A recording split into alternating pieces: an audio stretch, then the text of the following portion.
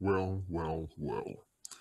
The fact that wokeism has spread this far and wide, even to the specific mainstream media, to the entertainment realm, we sure have had a fair share of all these woke politics. Either woke political diversity, woke agendas. Heck, to be fair, I don't even want to see any right-wing politics. If you're going to bring up story in politics, that's second. Story's always going to be first.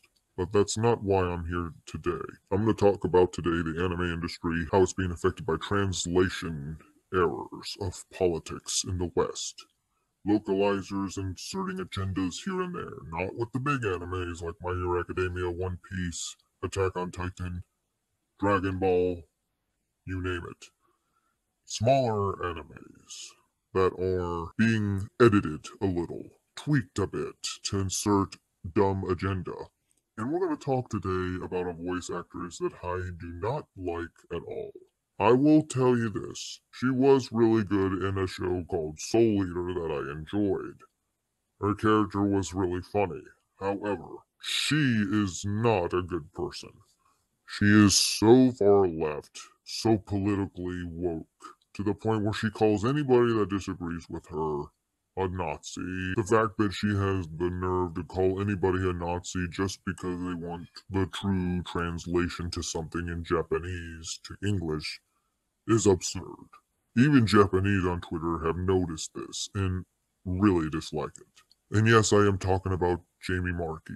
After hearing the type of person she is, after she treated Vic Mignogna the way she did, of him burning in hell, saying this and that, she is a true woke leftist feminist.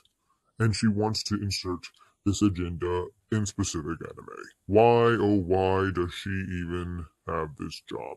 She doesn't know how to translate something from Japanese to English. She just inserts something. She looks at the translation and then she inserts an agenda. Jamie Marchi, I have lost so much respect for as a person or even a voice actress. Same with Monica Rial after the whole incident with Vic Mignogna. Vic Mignogna, I would say, would be the Johnny Depp issue. And the fact that she goes on, I mean, look at these tweets. She calls people its or isms or a Nazi or a bigot just because they are calling her out on her bullshit. And yet she just argues and acting like a complete asshole. It seems like ever since the election of 2016, everybody has just lost their minds. These tweets right here show the type of person she is. And then this video floats around, where she brings this comment up, which has nothing to do with the translations that she's been doing or inserting in these animes. I'm ready to bring down the room. Let's do it. We need a spotlight. So Funimation has come under, let's call it, criticism for how they choose to adapt their scripts for like a couple unnecessary of shows. hate. Yeah, got it. Yeah, and a lot of that I feel is directed at you unfairly. Thank you. So how would you like to respond to that kind of criticism? To the criticism, like, I have a vagina, deal with it. Like, it's, honestly, that's the truth. I am a woman. I am a funny woman. We are all talented, funny, powerful women. We are out here. It's going to happen. Deal with it. I'm sorry you're not getting laid. It's not about you. Move on. That's my reaction. All right. There were a lot of Just how very it is. angry Reddit comments that winter. But thank you. Anybody else have anything to add to that? I think you nailed it. Okay, great. Okay, thank you. Thank you for allowing me to say that. She does? Yes. Hello. You get a lot of hate online? Oh my God, it's ridiculous. I'm sorry, I but didn't also, hear the question, like, and she just told me that happened. oh yeah, we'll talk about it later. But here's my feeling: anytime I make, like, if I'm making misogynists and Nazis angry, then I'm doing all right. Because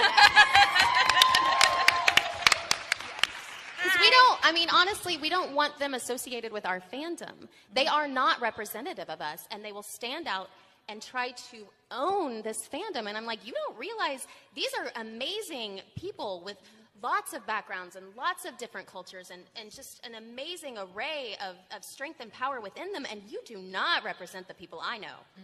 So just, I feel strongly about it.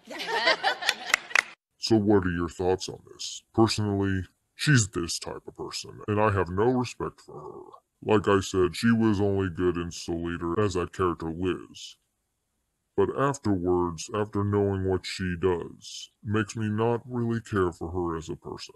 She can go on babbling about this or that, inserting stuff. All she's going to get is criticism.